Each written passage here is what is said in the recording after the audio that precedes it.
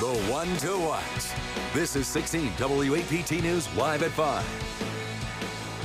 Breaking news in Vicksburg. A truck crash spilled dozens of frozen chickens out over I-20.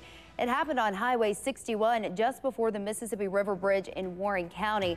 The truck was carrying about 15,000 pounds of frozen chicken from Mississippi-based Sanderson Farms. Vicksburg police arrested the driver for a suspended license and careless driving. It took several hours to clean up the mess and get that highway reopened.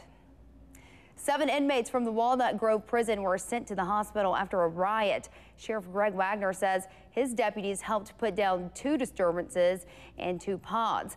The whole thing lasted about an hour. No officers injured in that fighting. As for the injured inmates, no word on their conditions. A Jackson homeowner who fought off at least 3 men who broke into his home overnight is speaking only to us. He said they broke the butt of the gun on your head. Yeah. They broke the rifle right across the front of my face right here. The rifle? Yeah, Why? My son's rifle. That's what they hit me right here.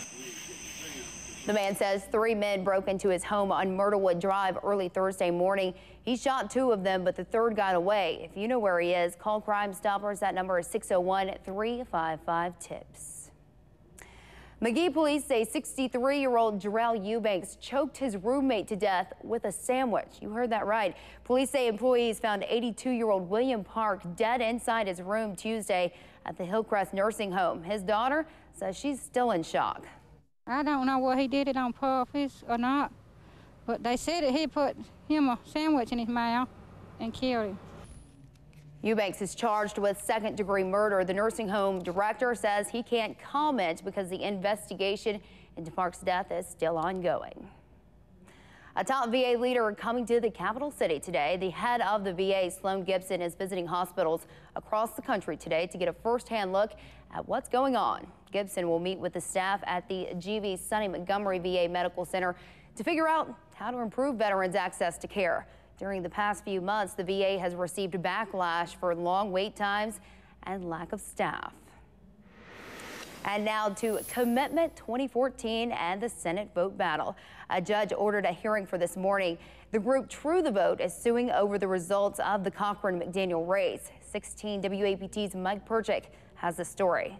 Both sides still taking shots Thursday from the Senate primary battle. It kind of reminds me of that old saying, you know, if you want to hide something from True the Vote, you ought to put it in the law books. GOP Chairman Joe Nossoff talking about that group that is refiling a lawsuit. They claim election commissions in 9 counties have denied access for them to check voter records. They first demanded that we order around people who don't work for us.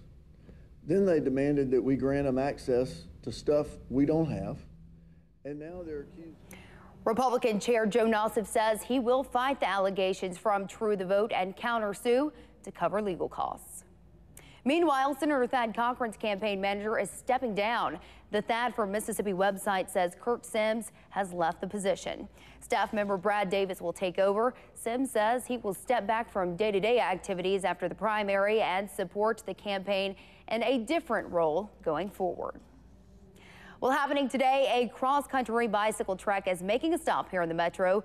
Journey of Hope is riding from the West Coast to Washington, D.C. to raise money and awareness for people with disabilities. Riders are scheduled to be at the John Bell Williams Field in Raymond from 9 this morning until 2 this afternoon.